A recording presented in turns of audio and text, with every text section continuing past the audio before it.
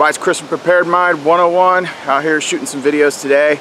And I had a thought earlier today as I was looking at the things that I had coming up, and I thought it might make for a good discussion and possibly even like a tag style video to see what other people's opinions are. When it comes to the things that we review, we get a lot of there's basically two schools of thought in any given audience, and that is budget or premium. And it doesn't matter if we do a budget video, the premium people won't be happy. If we do a premium video, the budget people won't be happy. So that got me thinking, and that is, out of the most important tools that we commonly show or review, or the most important tools that you would have if you were building some sort of emergency kit, be it a bug out bag, S hit the fan, survival, whatnot. It's like, what are the 3 items that you should not skimp on? Meaning, with other stuff, yeah, you could get by with getting something less expensive or whatnot, but what are like the 3 things that you should make it a point to search out and find, the best possible version of it that you can?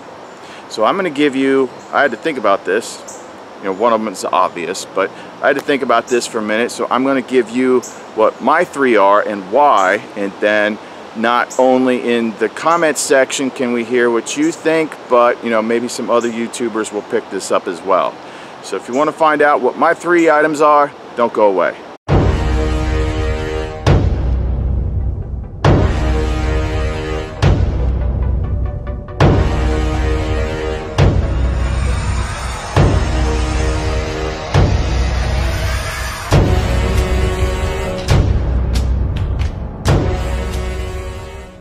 Okay, so item number 1, the one that I think everyone can probably guess, because I said one of them is going to be obvious.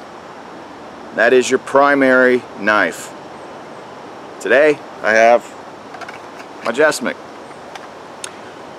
I believe that if you're making a serious kit, that your knife should be one of those items that you should not skimp on. And that really depends. This isn't just, we're not talking about common use here. We're not talking about, oh, I just go out every once in a while and it works fine for me, and my my $30 this does everything that your $200 that can do.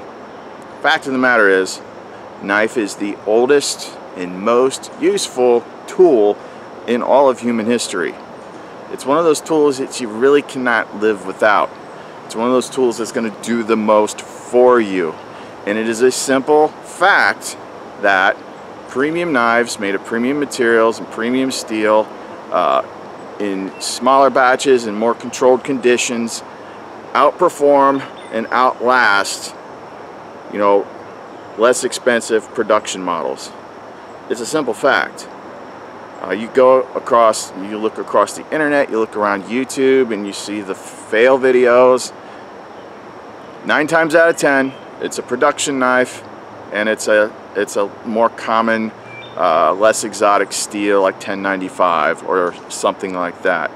You do not see those types of videos with the higher production like CPM 3V knives. And a lot of the objections to these sort of things are pretty much erroneous, such as 3V is harder to sharpen. Well, it is if you let it get all the way down to a butter knife and then you try to resharpen it. But that's not the knife's fault, that's your fault. If you got a 3V knife and a ceramic rod and you touch it up with a couple swipes after every use, you're never gonna have that problem. You just aren't. It's not that, I don't have any problem whatsoever sharpening 3V. See, S35 VN gives me a lot more trouble than 3V does.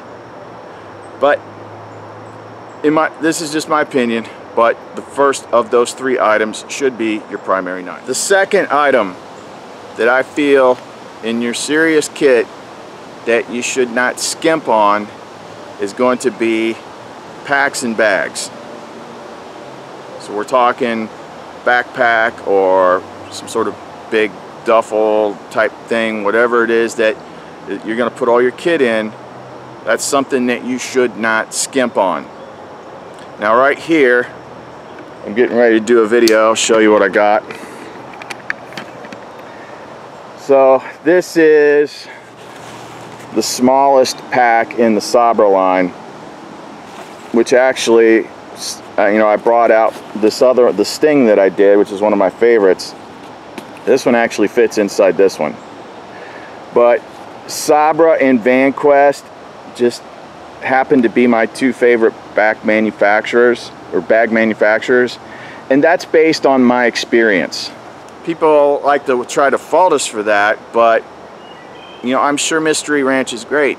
I've never used a Mystery Ranch bag, so I can't speak to that.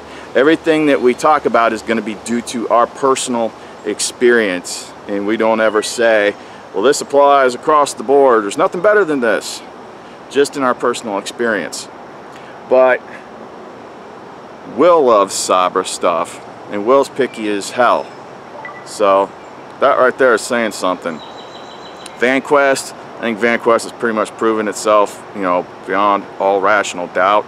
But your bags and your packs are important for two reasons. One, it has to be comfortable carrying it, because if you have to hike a long ways, if you have to carry it over time, if it's causing you discomfort, if it's injuring you through repeated stress, then that's not really helping your situation at all. Secondly, bags and packs are made of material and stitching, and a lot of it, at a lot of different points.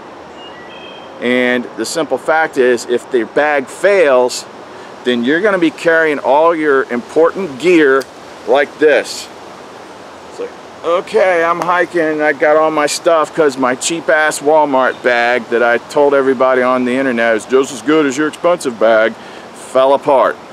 Either the bottom fell out, or the zipper broke, or the attachment point to the shoulder strap failed. If your bag fails, you're screwed. So I get it. Some of these things are expensive, and not everybody can just whip out their wallet whenever someone posts a video and run out and buy a $200–300 bag. I get that. I understand that. But it's something you need to be thinking about, planning and preparing for long term. It's like, this is one of those important things that needs to be good. It's got to be it's got to be comfortable, it's got to fit me well, it's got to not be so big that I overload it and it wears me down, and it's got to hold up. It should be weather resistant. It should, if I throw it around all the time, it's not going to rip, tear apart, fall apart, anything like that. So the second item is bags and packs. Now for the third item, I had to really think about this, because there's a lot of important things that go into a kit. Medical kit needs to be good, your shelter needs to be good, your fire start, there's a lot of things that need to be good, but are there affordable options for all those things that can be good enough? So what I chose for the third item that you should not skimp on is a quality multi-tool. And here is why I came up with that decision. This does not count as a knife, even though they have knives in them. Your multi-tool is going to be probably one of your biggest problem-solving items. With all the tools that is in this Leatherman Wave or this Victorinox Swiss Champ, that's a lot of problem solving. Your Kydex sheath starts to loosen up or fall apart, or you gotta repair something, you gotta cut a band. There's literally endless things that you're going to run into that these tools are going to solve for you.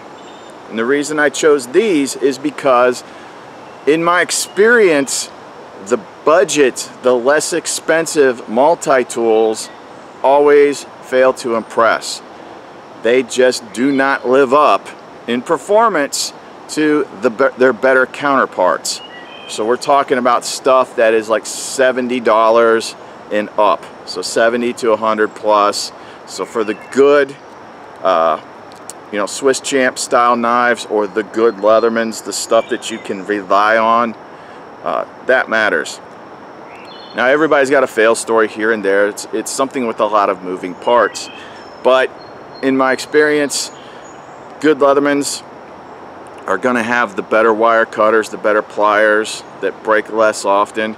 I mean, even though like the Gerber center drive, which is one that I like, I don't have it anymore, but I thought it was a good one. I've seen people post pictures of the jaws breaking. It's like, how do you F that up? That's like the most important part of the tool.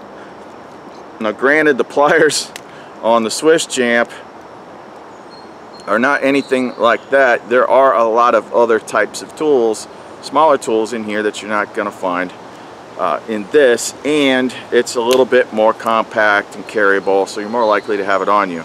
But bottom line is, whatever multi-tool that you think is most suited to you, it should be a good one. Not an Ozark Trail, not one of the base model Gerbers or base model Leathermans that cost $30. You want to make sure that that tool is going to perform as good as it possibly can, and it's not going to fail, because these things are going to do the most for you. Now, are there other items out there that one could make an argument for you probably shouldn't skimp on this? Yeah, I'm sure there is, and that's why I want to hear from the people in the comment section, and that's why I would like, you know, the YouTubers out there that watch this video to take it upon themselves to tag themselves, especially if they have different items than what I chose, or the same items but different reasons than what I stated. And that's just something, I think it's something that gets your brain moving, gets you thinking about it. And when you have these discussions and you look at these reasons, then you also understand why we spend more time reviewing the better versions of these tools and not just, you know, the basic El Cheapo ones. You know, there's other things. I love a good quality flashlight. Can I get by with a $20 one from Walmart? Yeah. Yeah, there's a lot of flashlights out there that are that'll get you by just fine, as opposed to a $70, $80 flashlight. I mean, there's a lot of stuff out there like that. So what is it that you think? So that's my topic for today. Hopefully it was something useful, something to get you thinking, and want to hear what everyone else has to say. Thanks for watching. Chris from Preparedmind101. I'll be back with another video here soon. All the links that help support the channel are in the description box below. So see you next time.